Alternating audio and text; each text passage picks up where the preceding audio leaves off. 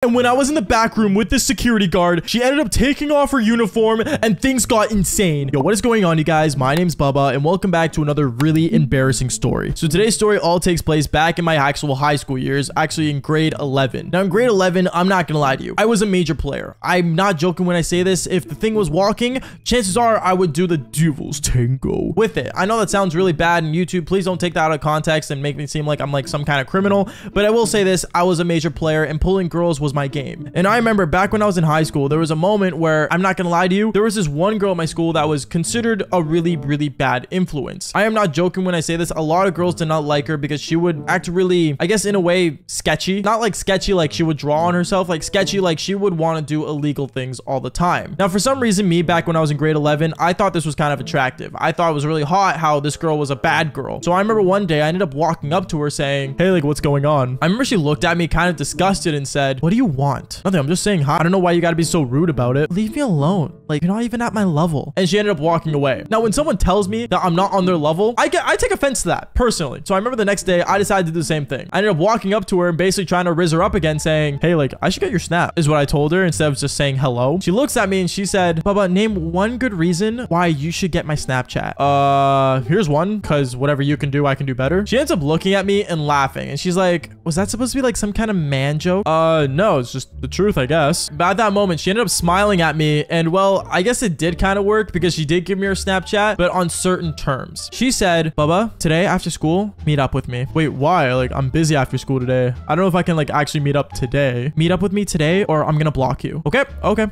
I'll meet up with you. So I remember after school that day came around and basically I ended up going to the front of the school. Now, my school was close to a mall that was really close by. And this mall was, well, known for having a lot of teenagers and students there because, well, it was so close to a school. So I remember me and her after school that day, we met up and she instantly starts walking with me towards the mall. Now, I thought that this girl wanted to do like a traditional date where we sit down and eat at the mall food court and just talk about ourselves. And basically her trauma dumped me about why she's so sketchy. Boy, was I wrong. Because I remember once we got to the mall, we instantly started going into a bunch of different stores and I didn't understand why. We went into different stores and one moment she was beside me and the next minute she was gone. And then she ended up actually showing up out of nowhere beside me and told me to leave the store as fast as possible. So me and her, we ended up leaving the store together and then she ended up handing me things that she bought apparently. 100% this girl did not buy the things that she was giving to me. I could tell because one, who puts lipstick and a bunch of like clothing in their pants without paying for it? Like this girl didn't even have a wallet. Like that's how confident I was that she was basically stealing. And stealing is not a good idea, by the way. No one steals. It's not a good thing to do. And I remember I ended up like basically kind of confronting her on it saying, yo, you know you're stealing, right? Like we can get in serious trouble. Bubba, these are all like huge corporations. Like they're not gonna miss one lipstick. They're not gonna miss this blouse. Like they're all just like little things to these corporations. If I take this, they're not even gonna care. She kind of missed the point of what I was trying to say, that stealing in general isn't good, but at the same time, she did have a point. Not saying you should steal. I'm just saying her points were pretty cool. So one thing led to another. I remember things got really awkward. And I remember me and her, we just kept going to a bunch of different stores and it got to the point where I'm not gonna lie to you, my backpack was getting heavy. And as we were walking around, I remember there was this one mall security guard that was walking around the mall and she was a lady that was, I'm not gonna lie, she was actually pretty attractive. I'm not gonna say she was ugly. Like it blew my mind how she was a security guard, but she was basically walking around the mall at that time. And over time and time again, when we would walk past her, she would notice that my backpack was filling up with a bunch of different things. And one thing led to another. We ended up getting stopped by the security guard. She ends up looking at both of us before we entered our next store and said, excuse me, can I ask what's in your bag? At that moment, when she asked what was in my bag, instantly, this girl that was sketchy, that I was like, you know, originally trying to talk to, literally sprinted and ran away. She ran away and sprinted. And this security guard did not care. She was more focused on my backpack. So she stood there looking at me saying, well, can I see the backpack, please? At that moment, I knew I was busted. I knew that I was going to get in serious trouble for something that I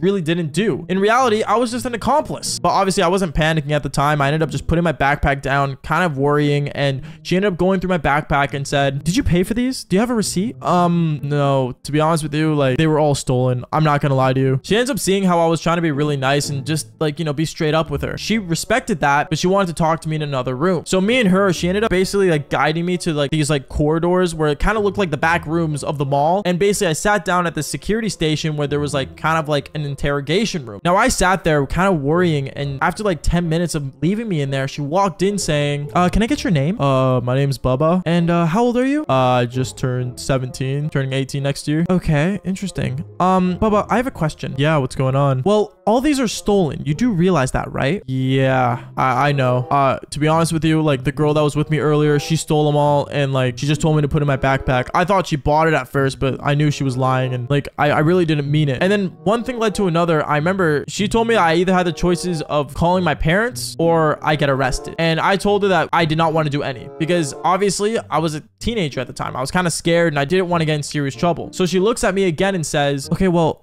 I can give you a third option. And that's when it happened. The most insane thing happened, where she ended up standing up and taking off her uniform. And she said, well, are you going to join me or what? And that's when we did it. We ended up doing the Devil's Tango. Literally in that interrogation room, as if we were like in like a video on the Devil's Hub.